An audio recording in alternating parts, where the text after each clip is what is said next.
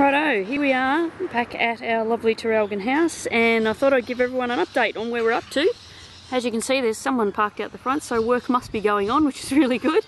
There's not a lot of change to the outside of the place other than, ta-da, the new fence over here at the front. That one goes all the way through the back, which we'll see in a minute. But let's walk through and have a look at what's going on inside. It's pretty much a bit of a demolition site at present. So let's take a look. Righto, so here we are in the lounge room. As you can see, we've taken out that old fireplace. We've got everything and the kitchen sink in here at the moment. We've got a bit of plaster patching that's been going on.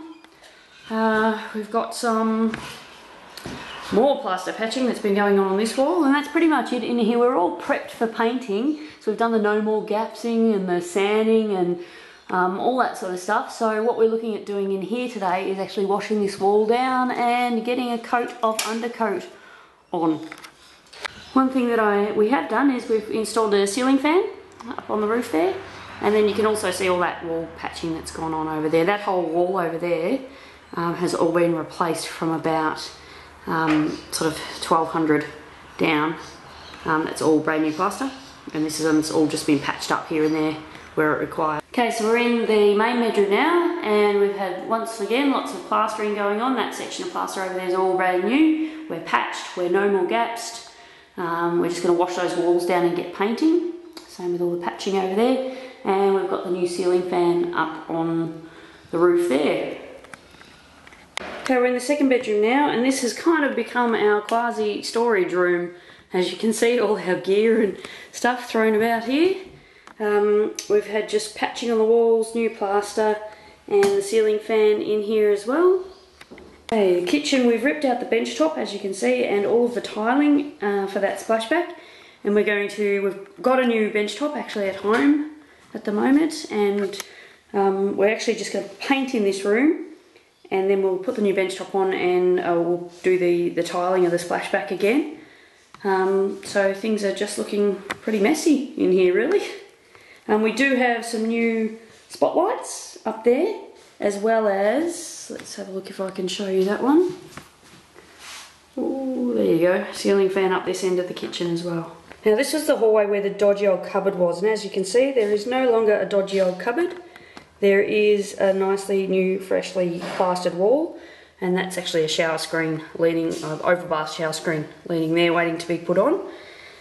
So we've just had in here just wall patches and the new oyster light put up. Okay, so this is the bathroom now. There's been big changes in the bathroom, and that's because someone else is doing the work. So we've got our lovely builder come renovator come handyman Steve, who's been working on the bathroom for us. And as you can see, he's done, we pulled out all the walls, and he's patched everything up with new wall and waterproofing. We've pulled out the taps and stuff, and he's actually working on the tiling. So let's have a quick closer look at the tiling there. That's our little feature strip that's going to go down the wall there, and we've just got the big white tiles. That's going to look a lot more stylish than the old lamy panel, I'm sure.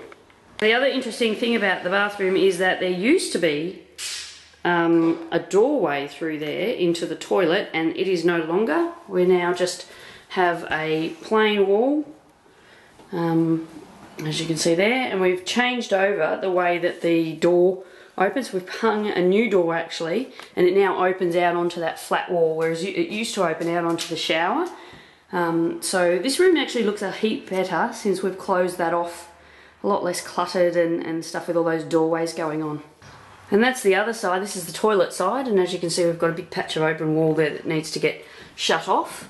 We've had a new sort of oyster light put up there, and we haven't done a lot else to this. We're getting that toilet fixed, and we'll do some tiles, but nothing really happening much in there.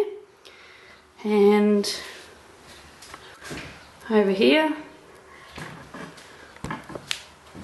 it's the laundry, and this has been the first cab off the rank to get some painting done. So yesterday we put undercoat all in this laundry here, and what we're hoping to achieve today is to finish the undercoat for the rest of the house. Now that's going to be a bit of a big task, so we'll see how we go. Okay, and here we are in the backyard, and as you can see, it looks like a bomb's hit it, and that's only half the junk.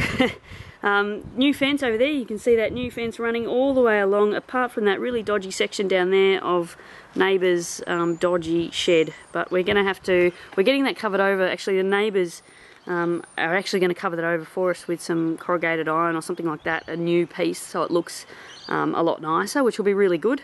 We've got a skip there ready to get rid of all of this waste. So as you can see, we've got a lot of building materials, wood palings from the fence, we've got the old antenna from the roof and the old heater and even the bathroom sink. Yeah, so that's where we're up to at the moment. We've been really in demolition phase and just knocking out things and ripping things out, and now we're at the stage, hopefully, where things will start to look good as we start to bring it all together. Once we get this painting done, we can really start to put in place all the niceties, you know, the new blinds and the floorings and all those sorts of things, and make things start to look really good. So I better get to work.